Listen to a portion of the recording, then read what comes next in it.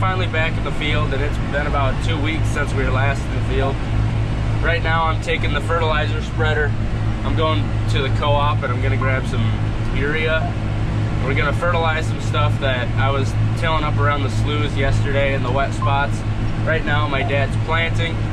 He's planting something that I tilled yesterday, and so things are finally starting to dry out. I've had to hit some things with the cultivator to help move it along quicker, but we're gonna get in about 120 acres of corn today. So we just got pulled into the fertilizer shed at the co-op.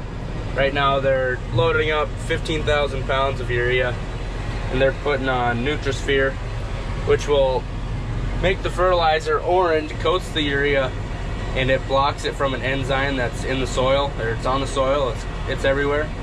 And it prevents the urea from being converted to NH3, which is ammonia, which is volatile, and that's how we lose a lot of our fertilizer.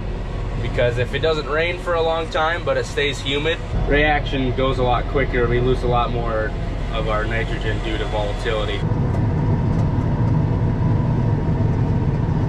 Just pulled into the field that we're running in today. First thing I gotta do is, we got a ground driven system, and so I gotta engage this, and all I gotta do is take that out, shove it up a bit, and then put this pin back in. We already got it set up here.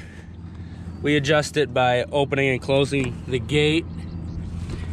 And so this first pass, I'm just gonna do freehand, and then once I get to the north side there, I'll set up an AB line and get trucking. Well, every time I try to get the auto steer working, a code comes up, and so it's not gonna steer for me. It's giving me the lines on the screen, so I'll just have to follow the lines the whole time. Across this grass ditch is where my dad's planting right now. And yesterday, I was tilling up the wet spots in this field, and there were a lot of them. And we also tilled and fertilized about 50 acres out in that field over there. And so we were pretty busy yesterday.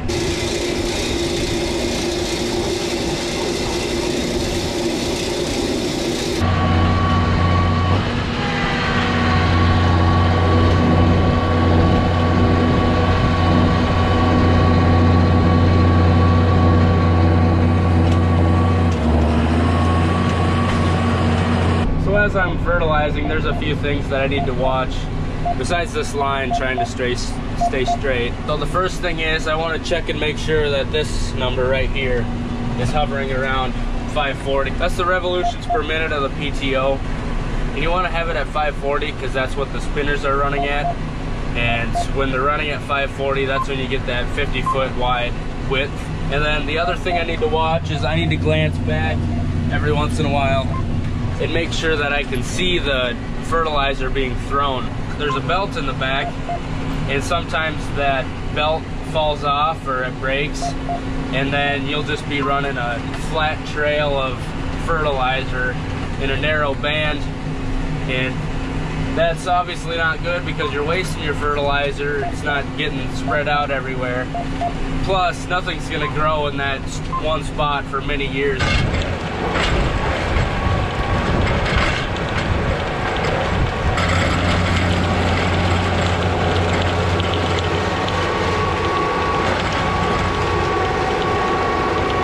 So some may wonder why we use urea when we're fertilizing or to put nitrogen on our field. Urea is kind of the best thing around the area. That's what most people use. We don't have anhydrous. We don't have an anhydrous dealer around here. And so, you know, there's a lot of upsides to using anhydrous ammonia, but we don't really have it in our area, so we can't pick it up anywhere. Urea is kind of the next best thing. It's really easy to apply. So I about got stuck on that last pass.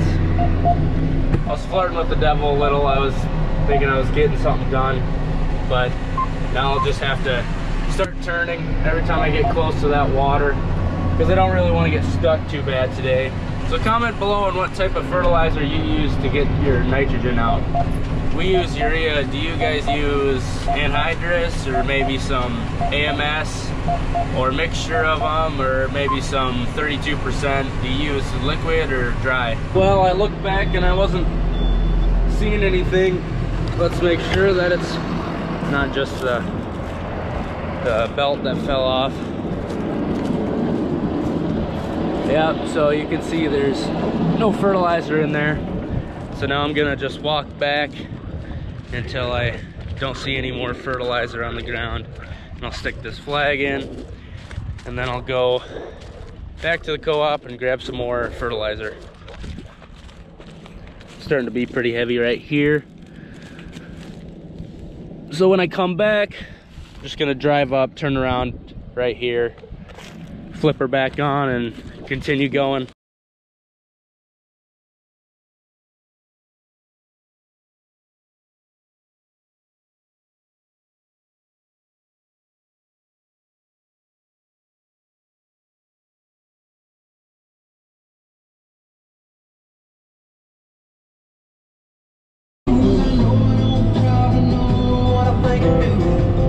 So I got 6,000 pounds. That'll finish me up at the field I'm currently in.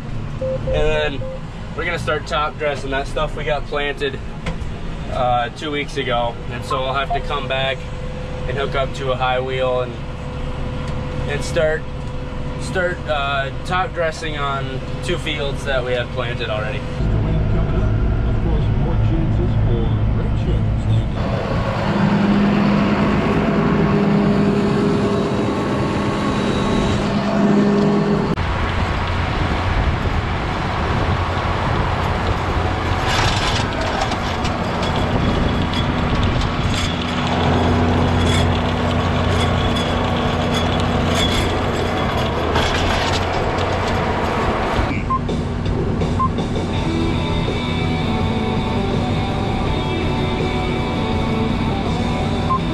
This 80-acre field is finished up now, and I shut the apron off. I'm gonna head back home. There's a little bit left in the spreader, and I'll spread that out at home. The spreader just ran empty. I'm at home. I'm top dressing that corn. As you can see, these wheels aren't set up for this, but I had to get it empty, and it looks like most of the time the corn's still staying up. So now I'll just disengage the drive, and then I'll unhook this, run back to the co-op, grab their high wheel, and then I'll finish the rest of this, which won't take too long.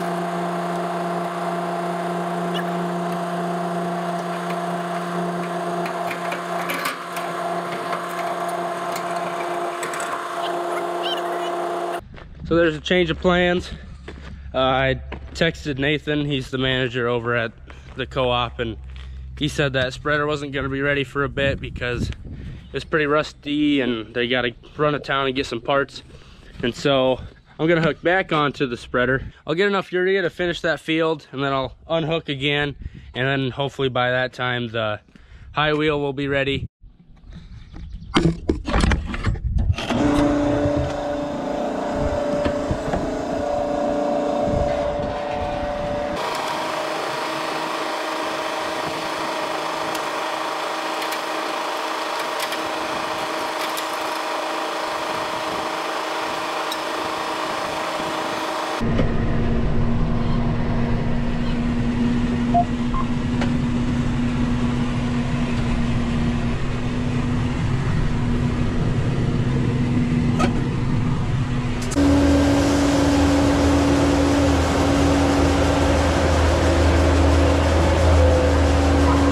Tank of Nutrisphere that I was talking about earlier.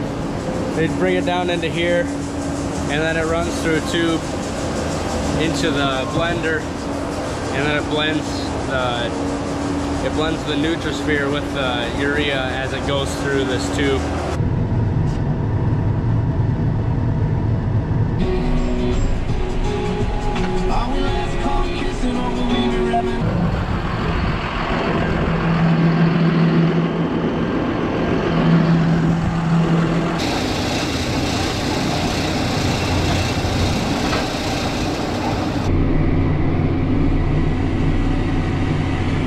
Looks like think we're just gonna barely have enough. Good guessing on my part. I take all the credit on that one. So I you know, drove home, unhooked the fertilizer spreader because I thought we were done with it because we were going to use that high wheel, and did some calling, did some calculating, and it sounds like we're going to have to use the little bit that's still in here.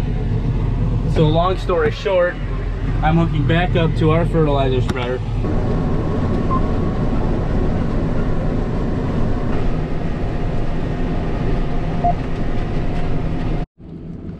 Well, we got that empty again, and I wasn't paying attention very well, but it looks like I caught it fairly quickly. There's still fertilizer right here, so I'd say it's pretty thick about right here. So I'll put this flag in, and then I'll run to the co-op, hopefully beat that rain. It looked like it cleared up a little bit. Put that high wheel on and finish this field. All right, I got the high wheel. See, you can see here there's a lot more clearance on either side of the wheel, so we won't be running over corn. Grab my flag, and next time you see me, I'll be in the yard.